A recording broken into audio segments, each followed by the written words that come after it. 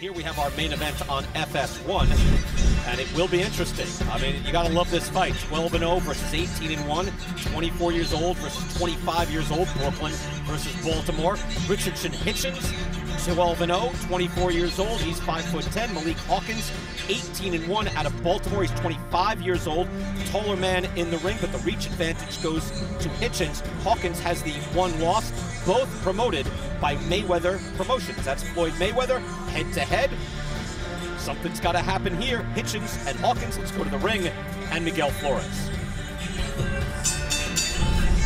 Ladies and gentlemen, here in Minneapolis, Premier Boxing Champions presents the FS1 featured bout.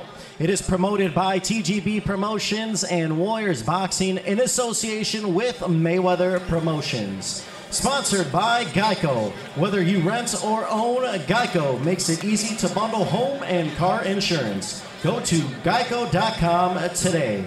This bout will be 10 rounds in the super lightweight division. Our three judges ringside are Jesse Reyes, John Mariano, and Scott Erickson. The referee in charge of the action is Mark Nelson. And now introducing first in the red corner, wearing the blue with white trunks. He weighed in at 143 1/4 pounds. His record stands 18 victories, including 11 by knockout and just one defeat. Fighting out of Baltimore, Maryland, presenting the exciting Malik "Iceman" Hawkins. And now introducing his opponent across the ring in the blue corner, wearing the black and gold trunks. He weighed in at 143 1/2 pounds. His record stands undefeated, 12 victories, including 5 by knockout. Fighting out of Brooklyn, New York, presenting the talented Richardson Hitchins.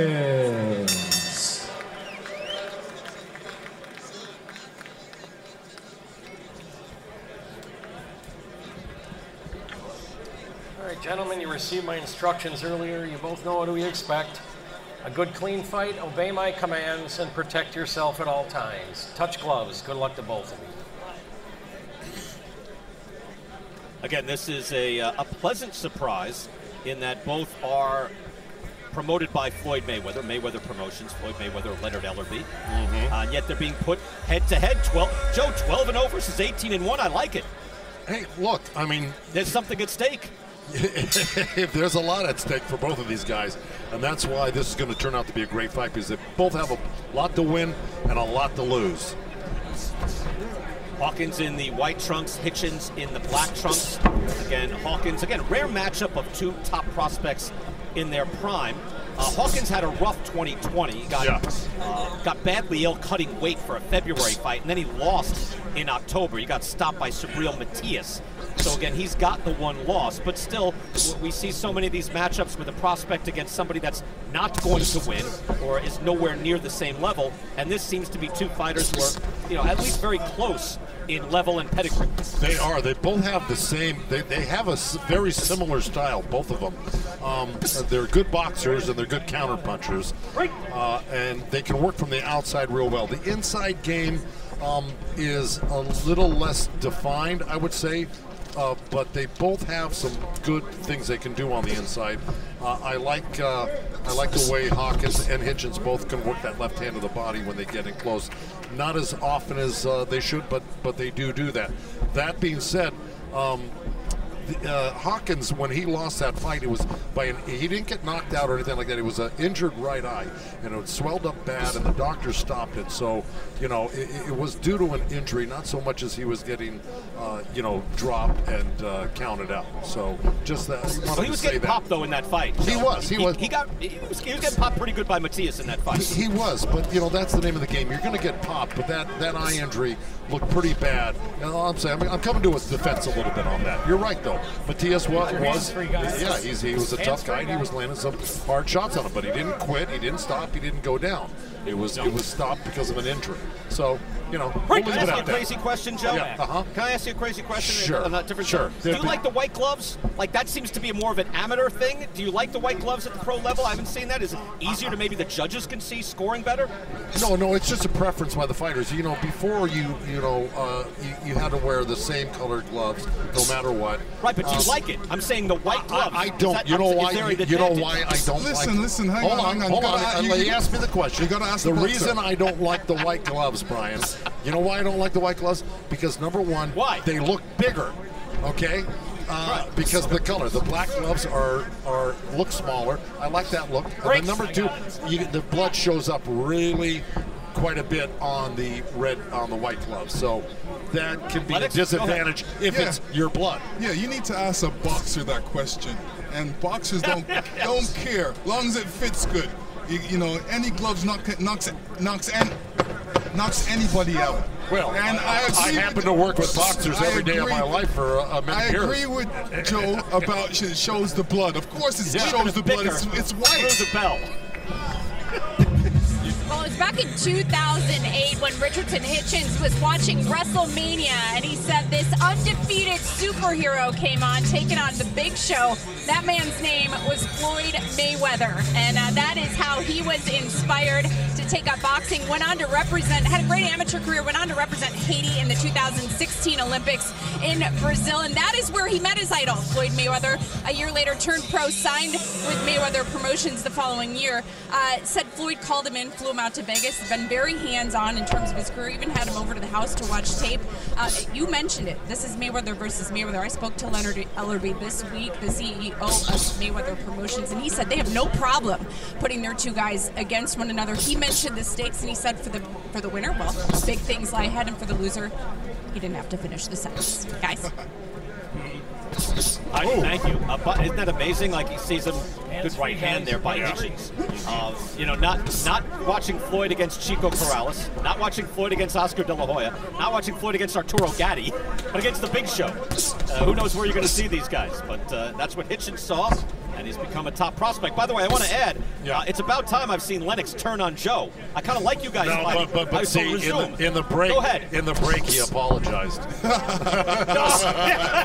Sure he did. Lennox, get back at him. Well, no, we finished the conversation because I pick out all the gloves for my fighters, okay? Because I know which guys need the more padded gloves, like the Everlast ones, and the other guy, Hawkins, is wearing the Grant gloves, which are a more streamlined glove and more for a puncher. So just like the Reyes gloves are more for a puncher. The Everlast they look bigger because they are bigger. Even though they weigh the same. I would say, Joe, I hate to side with you, but I'm going to have to do it. If you can gain an advantage by making those gloves just more visually appealing to the judges and make it appear that your scoring shots are landing, or for whatever reason, or maybe they're just more eye-catching, well, yeah, grab that advantage in a close fight. Who knows what could help sway the judges? Yeah, but I'm surprised it's allowed. Again, from my point of view, it's all about what is it advantageous to the fighter. Is he a puncher? Does he like the more gloves that show the knuckles more? You can feel more knuckle, or the more padded ones for the fragile hands. I pick out my own gloves because I know how I want them to feel, and I know what I'm going to do with them. And which ones did you use? Reyes? No, I used the ones that felt the best. No, which ones did you use? I used the ones that felt the best. Reyes. Use the ones that felt the best. Right. Did you use Reyes? Yes, I did. Yes, you did. Thank you. Okay, right now. Because you're a puncher, and those are puncher's gloves, and you know it, and I know it. Right, but that's not proving anything. Lennox, don't let him beat you up like that. No. There's no beating up. I'm a coach. You were hitting after the bell. I'm going to take a point away. I dwell on these things. Okay. Let's get back to the fight, guys. Final 30 seconds of round number 2. Hitchins showing the boxing ability, able to land those shots and skate out of the way quickly. Yeah, he's showing the quickness. Flicking out the jab. He's showing the quickness and the mobility of his punches. And he's quick, he's fast, and he's showing some good straightforward punches to the left and the right. And moving Hawkins well able after to that. land his own jab straight ahead. Get his own scoring shot in here in the final second, scheduled for 10. And we are through 2 rounds. And here you see Hitchins throwing a jab and a good overhand right, and then he gets out of the way of a right hand. Richardson Hitchins Malik Hawkins, round 3 scheduled for 10. Again, both promoted by Mayweather Promotions. Hitchins got a lot of work with Floyd Mayweather, a lot of attention from the former world champion, as Heidi Androl mentioned. And you don't get that, Joe Goose, you don't get the extensive training at Mayweather Gym, Floyd taking you to his house, showing you tapes of Michael Nunn. How about that? Yeah. Unless you think this is a kid with the future. And he did, by the way, show him tapes. He mentioned, what tapes has Floyd showed you? And he said, Michael Nunn. So the fighter you trained was the guy that Floyd Mayweather wanted Hitchins to watch. And that's, I thank you, I appreciate it, but it's kind of weird because Mike Nunn was a left-hander. But I understand Smooth it. He was as silk, though. Yeah, I guess that. I think he loved the style. He said, "I want you to learn that." Your guy Nunn was so fast and so smooth and had heavy hands, and that's something to emulate, I guess. Yeah, I guess so. No, he was a beautiful fighter. He was one of a kind, that's for sure. But like I said, it's a nice compliment. And look, both of these guys are really good. They're good. But you see what happens when the action gets on the inside. They kind of tie each other up, and there's not a lot of inside work going on here. They're both kind of like. See, there's a little work from Hawkins there, but they're both like mid-range. Arm's length fighters. They're looking for that long, good, hard shot. And Hawkins really is a good body puncher. He should really focus on the body a bit more and stop trying to box with a boxer. He's a good body puncher, good jabber, but should focus his combinations on the body and then the head. You're right. He should be doing more of that. You can see too, Joe. Yeah. And Joe, I like your analysis there too, and I think it really shows why Hitchins was a good amateur fighter. You can see it immediately. He won 2 Golden Gloves championships in New York City, which still means something. Oh yeah. Went on to represent Haiti in the 2016 Olympics. Lost his first bout, but you can see that he has all the marks and all the earmarks of an outstanding amateur fighter. Absolutely. But at some point, you're going to fight guys that are going to force you to fight on the inside, whether you want to or not. And it's best that you kind of learn that and apply it in sparring and sometimes in the fight. Because, you look at an example of Jose Luis Castillo and Mayweather. That first fight they had, he really got inside on Mayweather, and it was hard to get away from him. Some of those guys will force themselves on you. And Mayweather was a great inside fighter, don't get me wrong. But you've got to learn that game. As far as Hitchins and Hawkins, they're going to have to do more to perfect that. You want to have a double-edged game there. Final seconds here in round number 3. Again, Malik Hawkins out of Baltimore. Looking to rack up some points here, but it's difficult against Richardson Hitchins. Back in Minneapolis, Minnesota. Brian Kenny with Lennox Lewis, Joe Goose and Heidi Androl, Larry Hassan here with you. This is our main event here on FS1. And we've got the main event coming over on Fox. A little later on tonight, David Morrell and Alantez Fox. Here, round number 4. And you see right there, it is Richardson Hitchins who is outlanding Malik Hawkins, 35-21, throwing more punches as well. He's just more active so far in this fight. Not any damage done so far, but nice boxing by Hitchins through 3 rounds. Hawkins needs to really, pick it up a little bit more and push Hitchins up against the ropes and make it a bit harder for him to box and move around. Hitchins able to get out of danger there from the right hand. He just moves effortlessly. Very good defense, natural defense. Right hand there by Hawkins, though, able to land. Yeah, I know what's going to happen. By the way, is a good friend of Gervonta Davis, by the way. Just want to throw that in. He's fought on 2 of Davis's undercards, so if you're watching, you say, I am Baltimore. This is a New York versus Baltimore matchup on top of everything else. So interesting that Hawkins and Hitchins have high-level friends.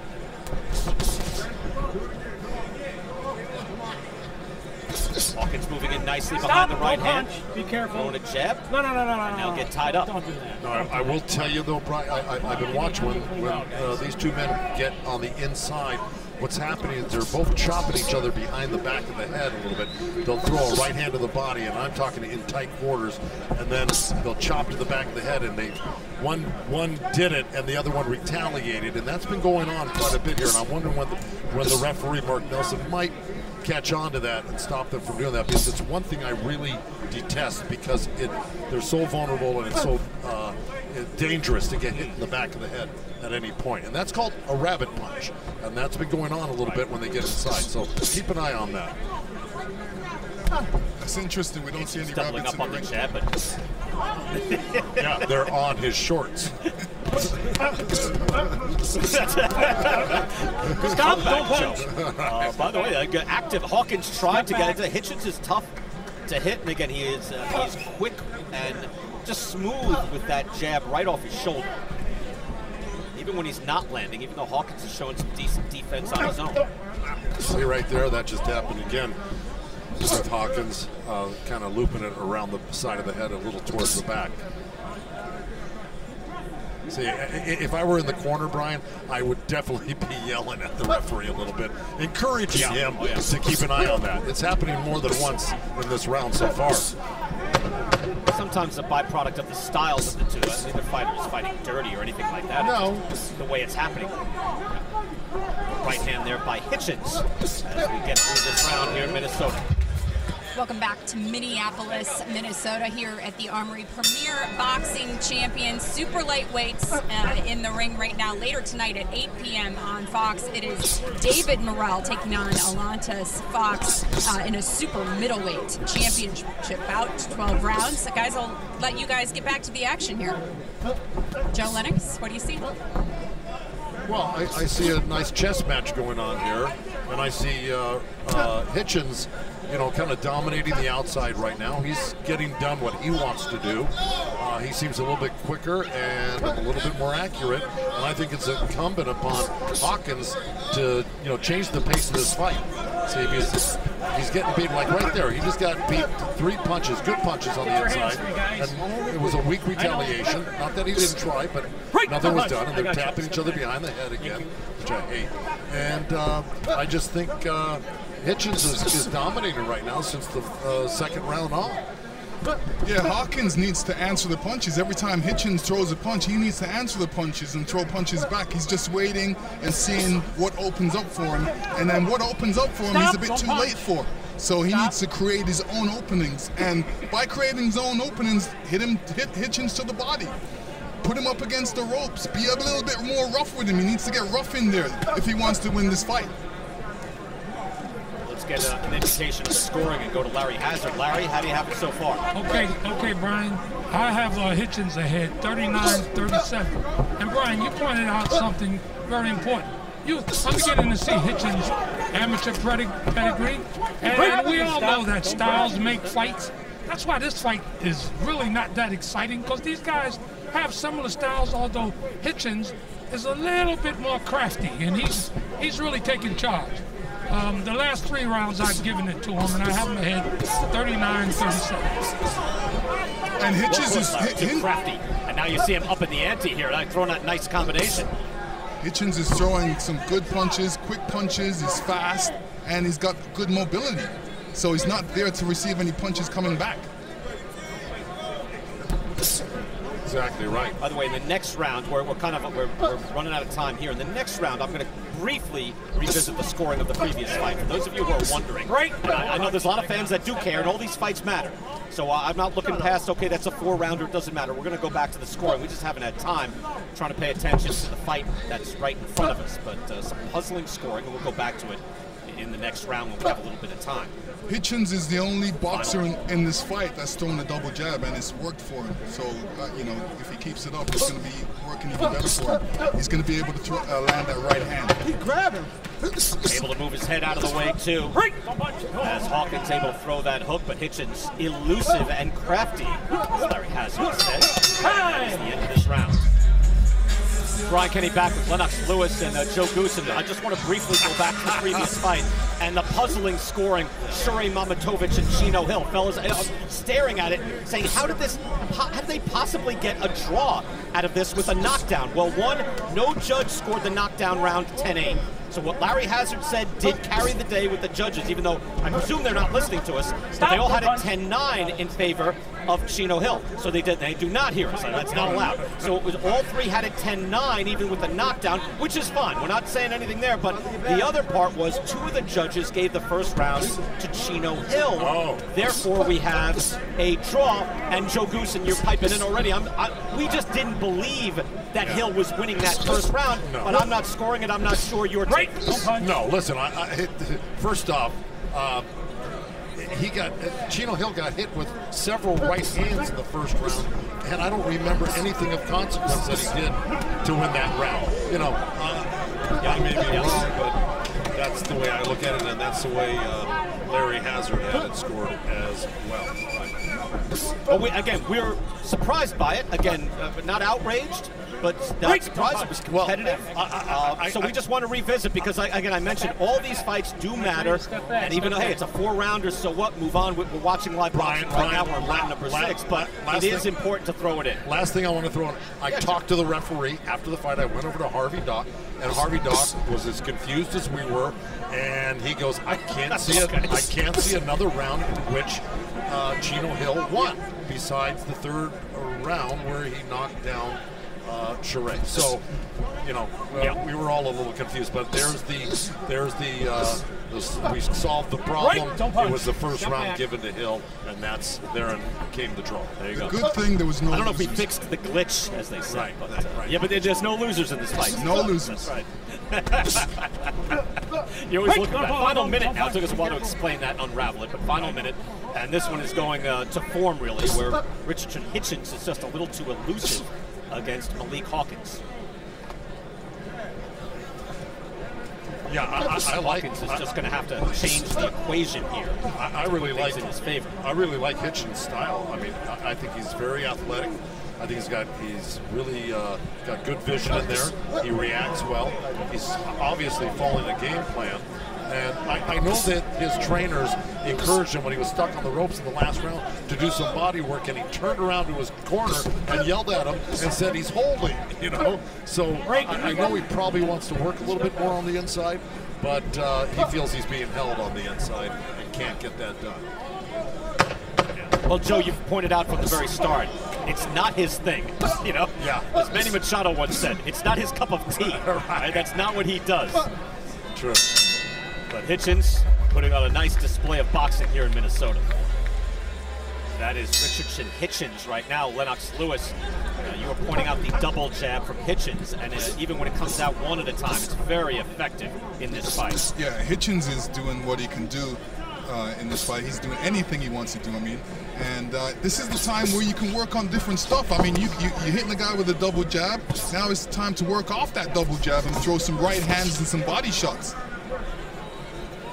Hawkins moving in right now and trying to press the action, but again, you can see in the CompuBox numbers, that's a significant number. I mean, 57-11 in jabs landed for Hitchins, and that is what we believe is winning the fight for Hitchins so far. He's been controlling the fight with that jab. There's no doubt about it. And right now, Hawkins is trying to put some pressure on.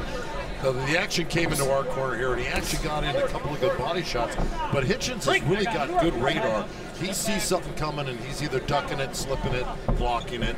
He's really sharp that way, so he's making life really difficult for Malik Hawkins.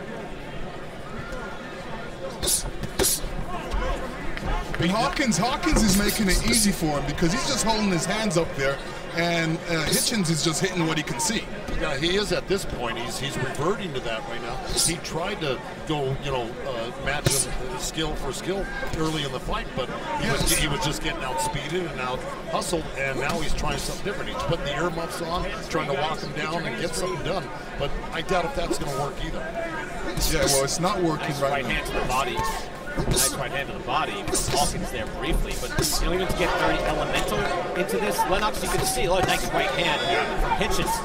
There's no wind-up or clutch at all from Hitchins with his punches. They come immediately right off that shoulder. Yeah. It seems to be that really increases his. It's not just speed, Lennox. Maybe you could, explain that a little bit. Why he's able to get those shots off so clean. Well, he's able to get the shots off because they're straight shots. It's not a wind-up shot, and it's coming from your chin straight to the other guy's chin, and that's what That's what a lot of boxers don't realize. When they're throwing a jab, it's just got to come straight. If it comes with any hesitation, then you're taking the speed off. See, there's a great example of Hitchins when I was talking about his radar. Hawkins jumps in with a big left hook. Hitchins slides under and out, and Hawkins falls to the ground, hitting the bottom rope. It's just a great defensive move. He's just too athletic, too quick right now for Hawkins, and Hawkins is going to have to do something drastic to change the course of this fight right now, and backing up isn't going to be the move. And you can tell he's able to get a little closer now. He slaps him with a hook as well, and finishing up with a combination. He's starting to really tag Hawkins now. Yeah. Nicely done by Richardson Hitchins here in round 7. Good work by Hitchins in that round. He starts to take control and beginning to assert himself and lay a little more punishment on Malik Hawkins. This was just a slip, but Hitchison taking over in this fight. Yes, the radar is working. Yep.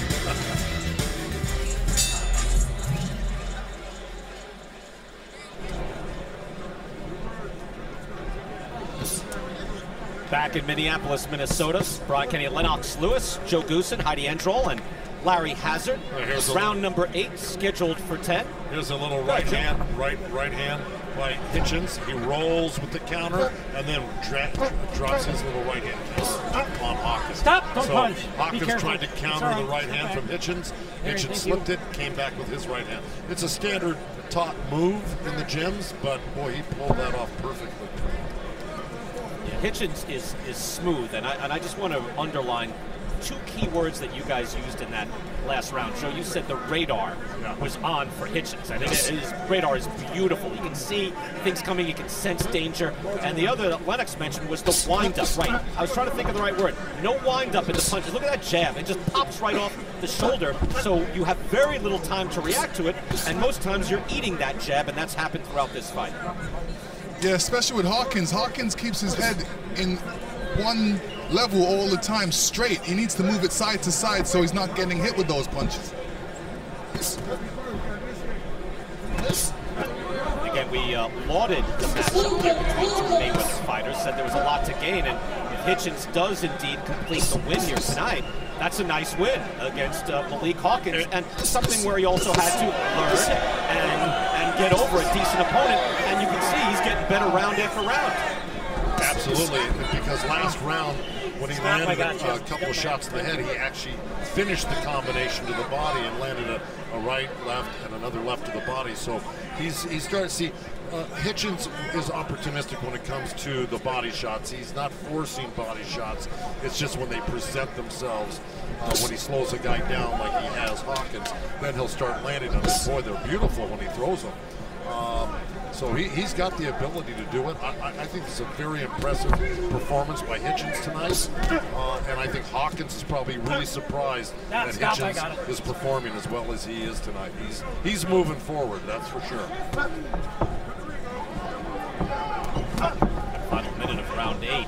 And again, Hitchins would be a tough out for anyone. I mean, just that his ability to jab and his defense will make him a tough out for anybody, no matter how talented or experienced they are.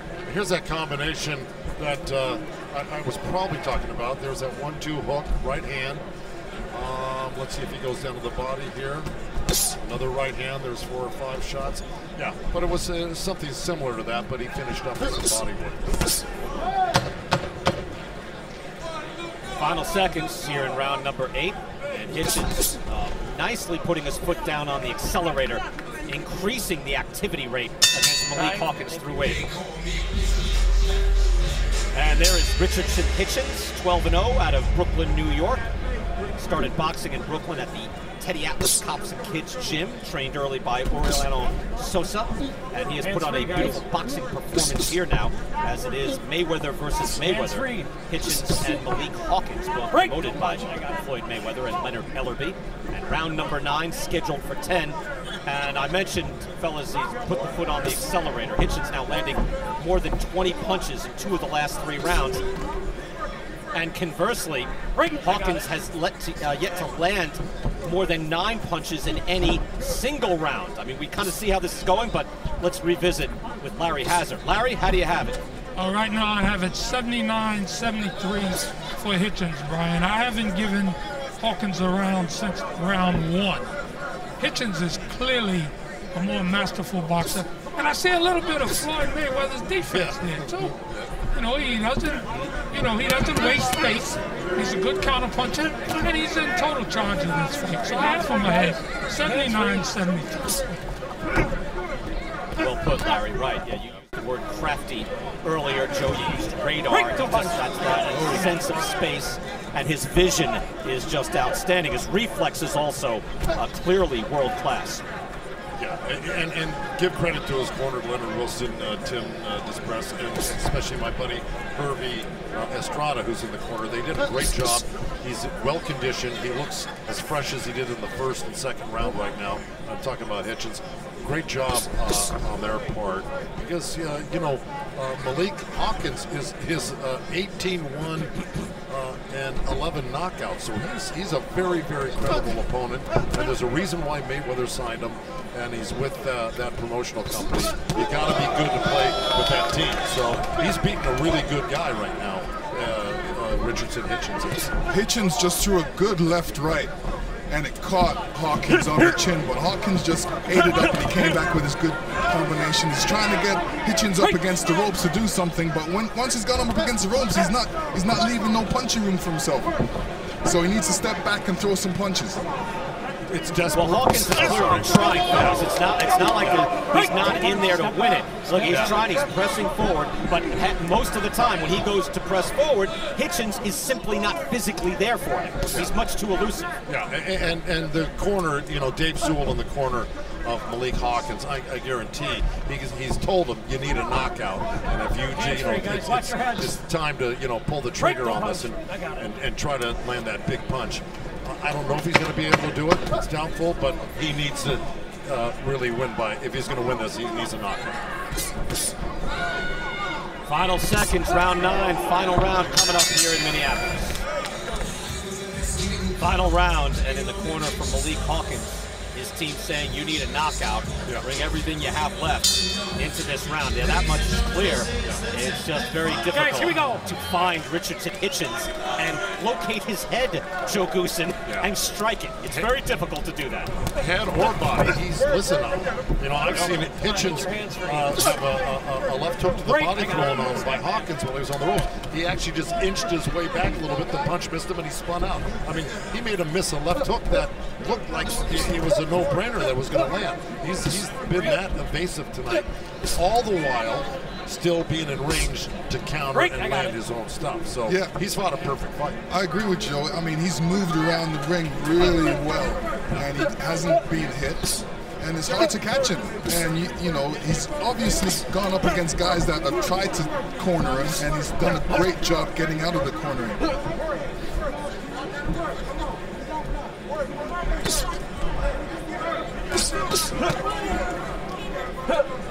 Break. And now Hitchins doing some work on the inside, and that would be the next level. Certainly if Hitchins was able to do some good inside work as well, because he is, again, extremely elusive and outstanding defensively. The next level to make some hay in the top 10 at 140 pounds would be to add some offensive and inside punching as well. Correct. And see, and if you aren't inclined to be very active with the inside game once you get there, you gotta bring some power to the game. And right now, Hitchins has only got 5 knockouts in his 12 wins, so he's got to improve on that. I think he will improve on that. Break. I got